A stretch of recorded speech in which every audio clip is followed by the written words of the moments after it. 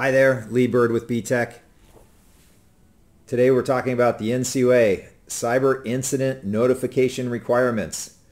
All right, effective September 1st, the NCUA has made some changes for federally insured credit unions.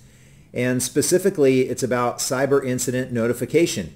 So what they're saying now is that beginning September 1st, a credit union must notify the NCUA as soon as possible or within no later than 72 hours after the credit union reasonably believes that it's experienced a reportable cyber incident. Okay, so let's go and look at what the NCUA has put out here. So this is on the NCUA's website. This is under letters to credit unions and other guidance. This is from August of 2023, so this is current. Many credit unions that we've talked to are unaware of this specific notification. But if you read down here, it's a good notification. Basically, what they're outlining are changes to Part 748, the rules that we know about.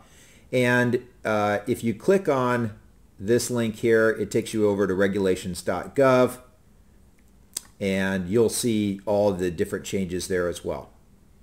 But if you read through this, they've outlined it in basically what they call a three-prong approach. So the first prong are reportable cyber incidents that leads to a substantial loss of confidentiality, integrity, or availability of a member information system. Okay, that's the first prong. Second prong is reportable cyber incident defined when a cyber attack disrupts business operations. This could be a denial of service attack, something of that nature. And then finally, this one I find very interesting. The third prong of the reportable cyber incident definition requires a credit union to notify the agency when a third-party service provider informs the credit union that the credit union's data operations have been compromised or disrupted.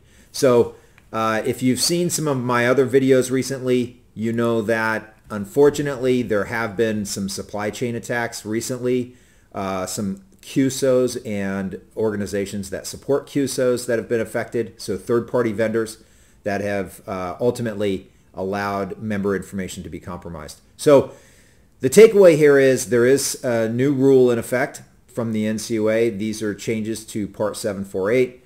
A credit union must report as soon as possible or within 72 hours. Again, a federal credit union if they suspect that they've had a cyber incident.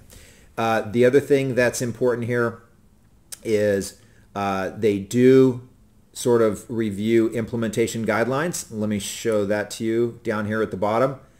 The first thing, update your response plan. So again, if you've been watching my videos, you know that we work very closely with Arctic Wolf. They've got a great service for incident response plans. And this is something that these changes will need to be made in your incident response plan because now you've got to report within 72 hours. So hope this information is valuable for you. I'll put a link to the NCUA's website. Hopefully you have already received this notification and you're aware of it. But these changes go into effect on September 1st. This is coming up in just a few days. Hope everyone's doing well. If I can help in any way, please let me know. Thank you so much. Take care.